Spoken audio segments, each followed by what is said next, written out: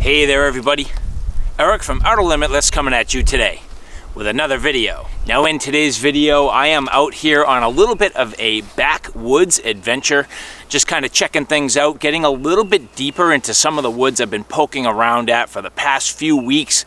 Now as you look here, this is a pretty dense area. You know, for the most part, the trees aren't too dense, but the problem is there are just thorns everywhere. So I've been making my way through sort of what looks to be a game trail and really trying to take the path of least resistance. So as I mentioned, as you can see here, just very, very dense with all these thorns. And then here, just a little bit of a defined trail. Very, very faint. However, it's allowed me to make my way, came from up there, working my way down, sort of through this swampy area. And as I continue along this way, well, unfortunately for me, I've come to the end of the road. Or have I? Well, here's the thing. If I could just clear some of this out of the way, I think I could easily make my way along, and I can see where that game trail continues on the other side. So the good news for me is here I have the Tops Earth Skills knife. This is a beautiful blade made out of 1095 high carbon steel with an 8.25 inch cutting edge, 1/8 inch stock, designed by Matt Graham. So this is the big brother to the little bugger. So last year Tops came out with the little bugger, which I happen to have here on my belt, but here the Earth Skills knife. Now this is going to be absolutely perfect for me to get through that nice scandy grind, good and sharp. Hopefully should be good to hack right through that trail. Now if you're interested in seeing a little bit more about what I'm about to get into, do me a favor, stay tuned.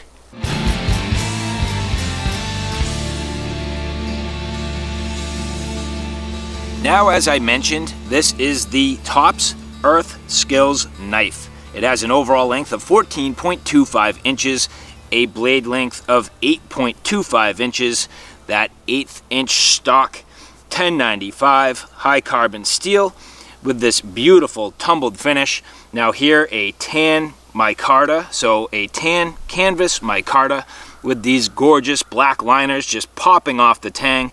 This knife is not heavy. This has an overall weight of 11.9 ounces. So very, very lightweight. And that is sort of Matt Graham's mantra. The idea that you can have a nice, packable, and quality knife that's actually lightweight for your outdoor excursions. If you know anything about Matt Graham, he is an avid outdoorsman, survivalist, just an athlete all around. So for him to have something that's a good quality, durable knife, capable of doing a ton of work, yet lightweight to keep him mobile, is definitely key. And so here, Matt's first design with Tops, this is the little bugger. Now this little bugger can be a small belt knife, pocket carry, neck knife, whatever you'd like. It is very, very versatile. Now the overall length is 5.75 inches with a blade length of 2.38 inches. The stock very thin at 0.09 inches. Again, 1095 high carbon steel with that beautiful tumbled finish, the tan micarta, and also the black liners. So here, just having a nice style, a great matched pair, just perfect together for some good heavy use and those finer detailed tasks. Now the sheath system on both of these knives are absolutely wonderful. First is the little bugger. Here you have this small kydex sheath, just beautifully done, absolutely perfect retention. I totally trust this. It's a nice slim profile, gives you the ability to neck carry this if you wish. But for me, actually today, if you look here, Tops has this awesome clip. Now, I haven't seen this before on any of their other models. This clip is great. Usually this type of spring clip is very difficult to get off of your belt, but if you look at what Tops did, it's brilliant. They put a little tab here that allows you to separate it, so it's very easy to get this on and off webbing, yet it's extremely secure where this is not gonna come off unless you really try to pull this off. So a very secure system, but very easy to remove. And it's also versatile, so you can carry it either direction, up or down. You can spin the clip around, right hand, left hand carry, it doesn't matter. But for me today, what I found is absolutely perfect, just on my belt, very simple. All I'm doing is really just carrying it right on my nylon belt, inverted in the vertical position right here on my side. It's out of the way, I can move around, it's nice and easy and light. And here it just is very easy to deploy. So overall, just a great system, and I greatly like this. Now here, getting some details on the little bugger. This knife, absolutely beautiful. A Wharncliffe style design. You end up with some jimping up on top, a little notch for striking a ferro rod. Good overall grind, just beautiful Scandi grind with a small little micro bevel. You end up with a little sharpening choil down here, but overall just a gorgeous, gorgeous knife. That's one thing about Tops you can never deny. Their fit and finish is absolutely wonderful, and that is certainly the case here with the little bugger. Now the handle, nicely sculpted, beautiful palm swell. So as I get into this here, just indexing so nicely in my hands, you'll see that even with my large hands, this fits very, very nicely. Now there is a swell here giving you a good amount of grip, indexing just beautifully in my hands, and good, positive, secure lockup. Overall, a very comfortable knife, just excellent overall purchase on the blade. Feels like it's going to do some good quality hard work for me. And now here, getting into detail with this Earth Skills knife. Again, just beautifully done. Absolutely gorgeous. That large sweeping belly, that should hit pretty hard. Now it is sort of centrally located on the blade.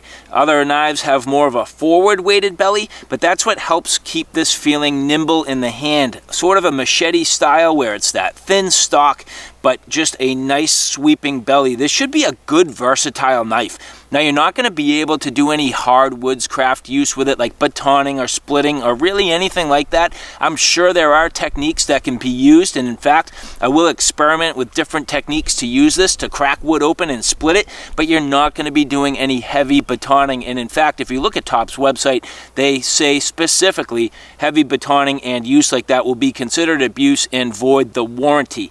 But overall, I don't think you're going to have too many problems with this. If you know anything about Tops, they're 1095 and their heat treat is second to none. So you really can't go wrong with this choice of materials. The overall shape being gorgeous, the size of the knife, this handle is spectacular. Absolutely comfortable, fits perfectly in my hands, rounded and sculpted, and just feels great. Now, similar to the little bugger, I did also put a little pinky lanyard on here just to help with overall purchase and security on the blade while I'm choking back on it and doing some of the chopping tasks. So now this for me is going to be one of those critical things, getting this in the field, getting it out into helping me clear out that path, make it to the other side so I can continue on my journey. But before I do that, just a quick look at the sheath. Again, just a beautiful package overall. Tops does a nice job with their leather work, and that's absolutely the case here with this sheath. This is a good, deep sheath, good for a canted belt carry. So this is essentially going to sit cross draw on my weak side. I'm going to reach across and cross draw the knife. I am right-handed, so that will work well for me. However, if you are left-handed, that should work for you as well. So good versatile sheath, capable of really fitting a couple of different niches. But for me right now, I'm just going to get this on my belt so I can get to work. And you'll see as I set the knife into the sheath, good deep ride carry. Again, going back to Matt Graham being that outdoor athletic and active type, you do not want to have a possibility for your knife to fall out, so having a good deep ride like this is definitely going to be helpful. So as I mentioned, carrying this here on my weak side, you'll see this is rooted nicely through my belt, good and secure, and easy to draw the knife. At this point, just easily drawn, gets me to work, and as I put the knife back in, very, very simple. Now, in a similar fashion, as I mentioned, carrying the little bugger here, this is easy that I can just maneuver it around, get to it as I need. Again, just right back into the sheath and into place. And the other thing that's nice is, even if I had to right now, I can just cover it up real quick. I'm in a semi-public place, so the idea that if there were people around and I just wanted to kind of keep this concealed, at least it doesn't look like I have a huge 14-inch knife hanging off of my belt. But at the same time, when I'm ready for action, just kind of pulling this out, getting ready, and now it's time to get to work.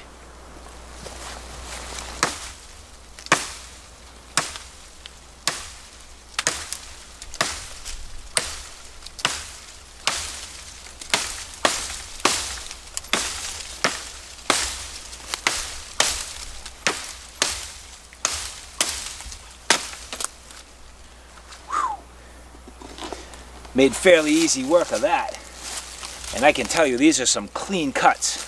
So as you look here, real nice, deep, clean cuts. Right through, no problem, real smooth. And then here, on this side here, again, look how deep that one cut is. Just whoosh, that's like a good, solid, deep inch of bite. A little bit of cracking on the wood, but that's not the knife's fault. And one branch clearly out of the way.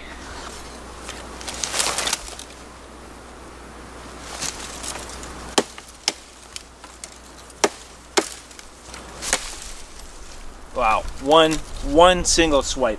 That was almost through.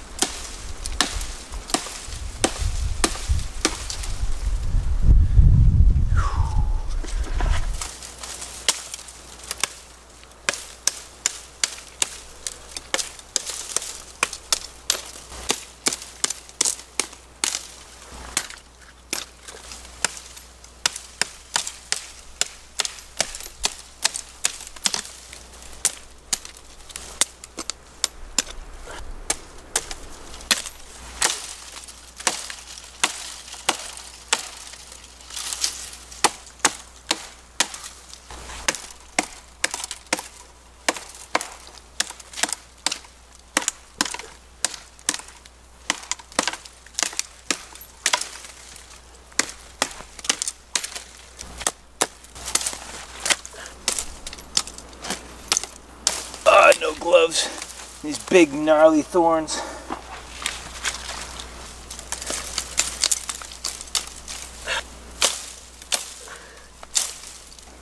Ow.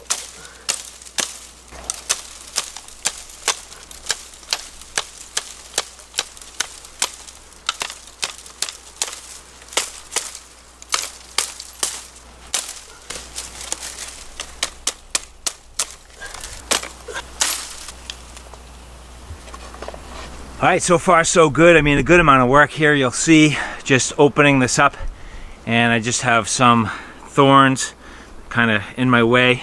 I just got to deal with those, but this will give me at least the means to get through here and make it over to the other side. That's really where I want to try to get. So this is working well, and man, this knife is great. I mean, just long enough to give me the length I need to do some of this work. Definitely sharp enough to get through some thicker things, light enough and wieldy enough to get through some of the thinner stuff in one or two swipes. So this Earth Skills knife so far has been great. So I realize that footage wasn't the most up close and didn't give you the best overall visual of the cutting power of this knife. However, what you can see is at this point I am able to at least make it to my destination. So nice and clear.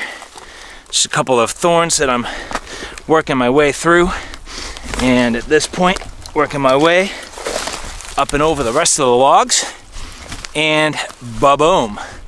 I mean, that was pretty good. I mean, all things considered, that was a gnarly mess of stuff that I absolutely had to make it through. The knife was comfortable, felt great in my hands. And now I'm into another patch of thorns, but I can get through this. So bear with me a minute and we will continue on this journey. And so after all that, I end up pretty much on an island. I am literally surrounded at this point by water in all directions. This way, maybe not so much. But that is so dense with thorns, I'm not even gonna mess with it. I was really trying to travel this direction, and as I look a little bit closer here, just a deep, dense mess. I mean, the only thing I could do maybe is travel along that log. I might check it out for a second, but this might be it for the day. So unfortunately, that was a complete dead end, but you know what? Bottom line is, you kind of got to experiment. You got to go out there, you got to try just to poke around and, you know, see if you can find yourself a little slice of land in the middle of nowhere. The only way to do that is to experiment and get out. So, you know what? Two things. One, I'm glad I got out there and tried, but two, it was a real great opportunity to put this Earth Skills knife to the test. Now, as I look here, just looking at the edge, from what I can tell, absolutely zero damage at all. The grind looks to be still absolutely perfect. Now, feeling the edge, still feels very sharp. I'm not gonna say hair popping sharp by any means, but definitely nice and sharp and definitely serviceable. I mean, little work on a leather strop and that's gonna be back to perfect. Worst case scenario, just a ceramic rod. But generally speaking, man, this feels great. I love the feel. Good, positive lockup. This thing does not want to slip out of your hands. That hook right there, probably one of the best. Just very, very comfortable. If you look at how my pinky just locks in there, and it's not gonna crush your pinky by any means. Just a nice, smooth sweep. Everything just beautifully rounded out. That just feels really good. And the handle, even though it's fairly on the thin side, definitely indexes well. It's tall enough that it gives you a nice grip. It fills out your hand and it feels very, very good. Nice and ergonomic. Now, obviously at this point I've only done some basic chopping, so there is a lot more that I need to do to fully understand this knife, but for today, a good first look and a good first impression of this. I am very impressed. So alright guys, thanks for stopping by. I hope you like what you saw. I hope you found it a little bit informative. If you like what you saw, please like, share, and subscribe. And as always, thanks for stopping by. Take care now. I'll see you soon.